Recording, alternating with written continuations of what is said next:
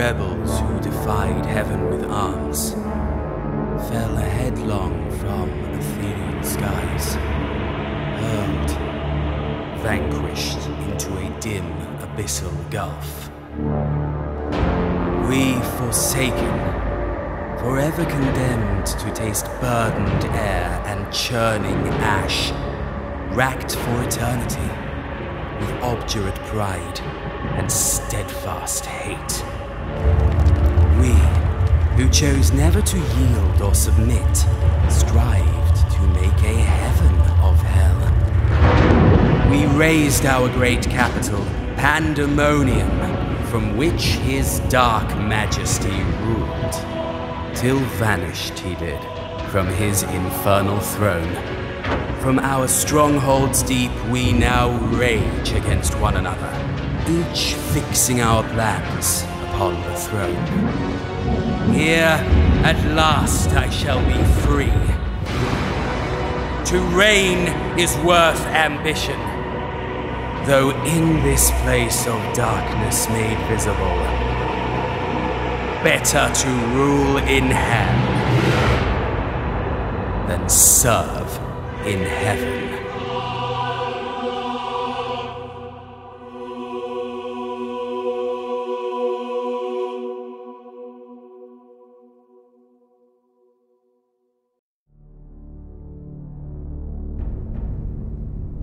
Such is the current state of hell.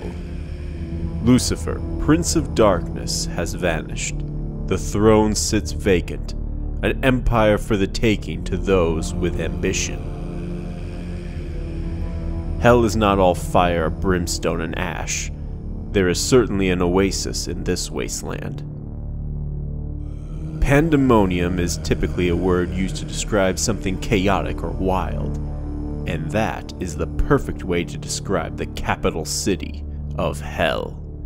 Considered to be a neutral territory, here the denizens of hell toil day in and day out in the vast city streets. It's here demons, fiends, and fallen are all welcome to trade, converse, plot, and scheme in the shadow of the tower. It was Haruspex Palanza who selected the site for Pandaemonium. However, Mulciber led its construction. Pandaemonium was built from stone, iron, and unrefined sins collected from a time of Adam and Eve until the death of their great-grandchildren. Mulciber crafted Pandaemonium's design and saw to its completion through his establishment of the Order of Infernal Engineers, an organization that would later make several technological advancements for life in hell. They say that Lord Mammon financed the construction of the city, but other notes from within Lucifer's choir, particularly those of Bishop Bezel, suggest that the riches were actually commandeered for the development of Pandaemonium. Marble was brought in from slave quarries, pearls from the hearts of drowned sailors.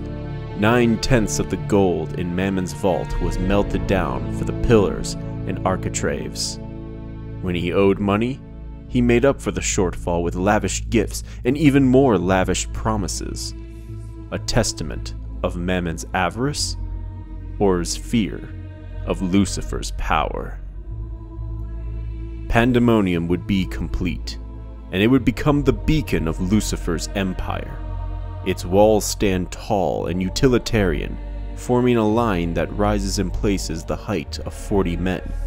Outside, ash-stained walls reflect the red lightning and wine that flows just beneath the chapped wrinkle of hell's ground. Inside, the light is softer, darker, more pleasing to the night eye.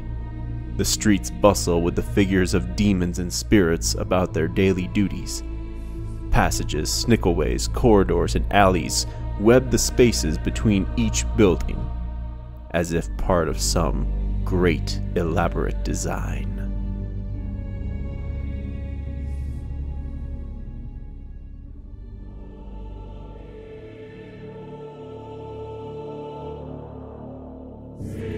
Pandaemonium is home to the bazaar, where artifacts and legions are auctioned off to the Dark Lords. Even some powerful demons, like Mulciber and Barbatos, are willing to ply their deadly skills to the highest bidder. It is also host to the arena, the best entertainment in hell. Crowds will line up for miles to see two praetors duel, with the loser being banished into the abyss. Don't get the wrong idea, though. There is no such thing as a fair fight in the arena. It's considered poor manners if you don't at least try to bribe the officials.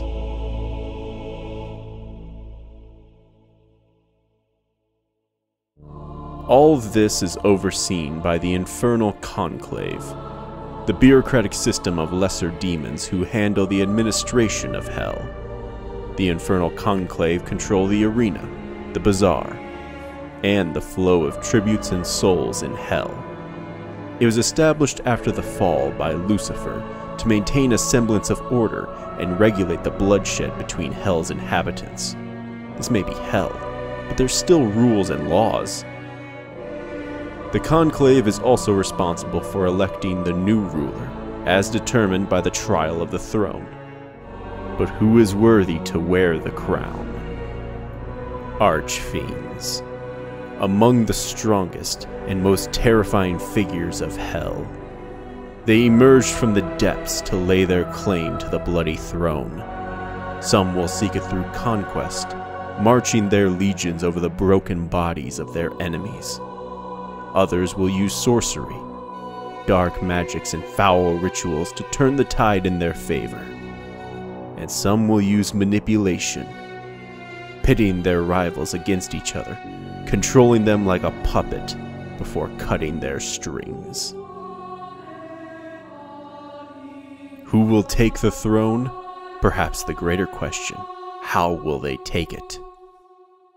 Will they impress the Conclave with their reputation for evil? Will they depose their rival archfiends? Or will they just march their armies towards Pandaemonium and lay siege? Maybe there is a power behind the throne, just waiting to plunge the dagger. It is not merely enough to win, others must lose. I know just one thing for certain. It's gonna be a hell of a story.